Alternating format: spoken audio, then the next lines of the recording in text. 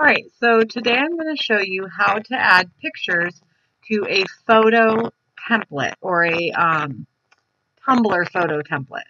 So first thing I'm going to do is open the template that I'm going to use. So let me go to my skinny tumblers. I'll type in Polaroid because I have too many to try and find one. And I'm going to do this camping one. I'm going to open that up. Now I picked the warp file, which you can tell here because it's angled on both sides and then has a slight bend at the top and bottom.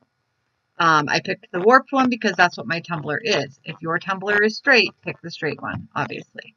Okay, so I use Photoshop, so I'm going to show you how to do this in Photoshop, but it would be the same process in any other program. So in Photoshop, I go to File, Place Embedded. Now I'm going to go to my pictures. Let's see, pictures for tumblers.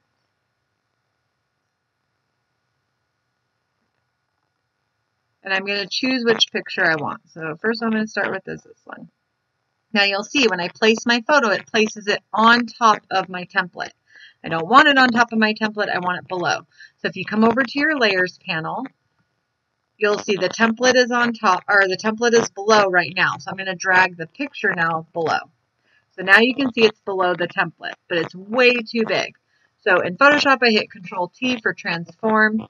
In whatever program you're using, however you size your pictures or any of your artwork, you'll want to use that process.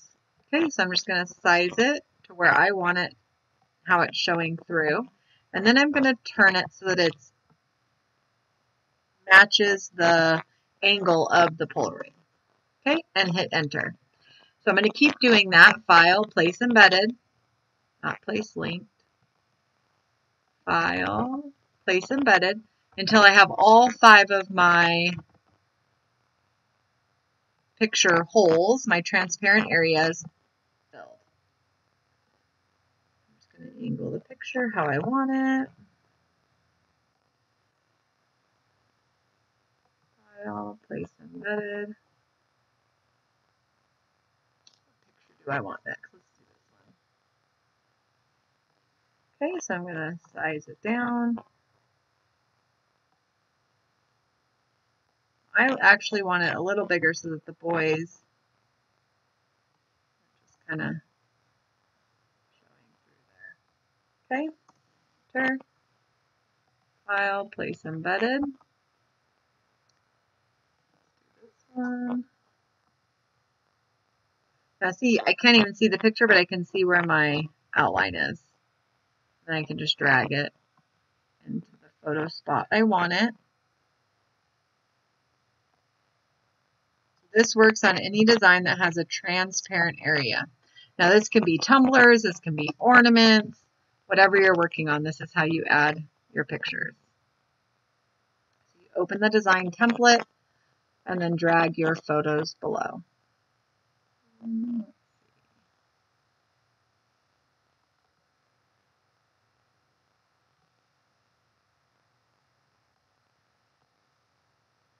I can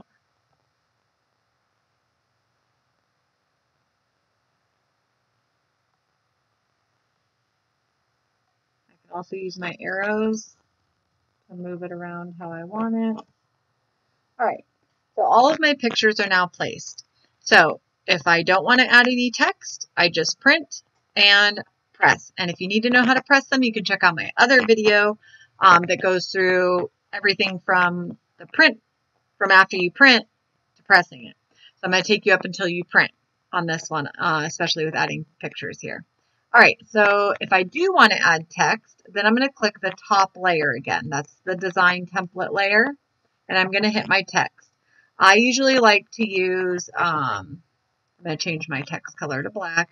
And I like to use like a handwriting font. That's just my personal preference. And the one I like is called Audina. But you can use whatever text you want. And then let's make it smaller. I'll do 30 maybe. Let's see how that looks. Yep, that looks good. So then I just start adding text. Now, I also like it when my text follows the angle of the Polaroid. So I just angle it and center it. Okay, and then same thing. And I'm going to just caption all of them. You do not have to do that. If you didn't want to, you could have already been printing and pressing. I personally like the way it looks when I do that, when I add the little tags here.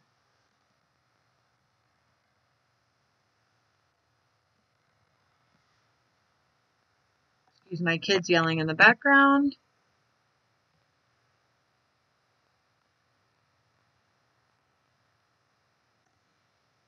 Okay.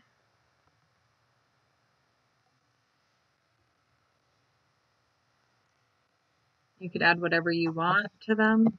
Dates, or if you did the camping one and you wanted to put the different places you were camping, that would be really cute. So there's lots of different things you can do with the captions themselves.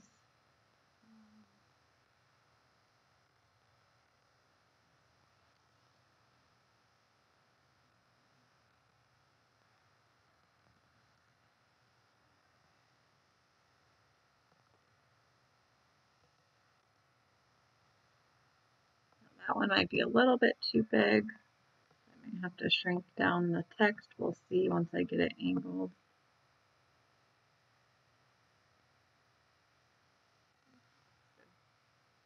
But if I wanted to, I could shrink down that text a little bit so it didn't get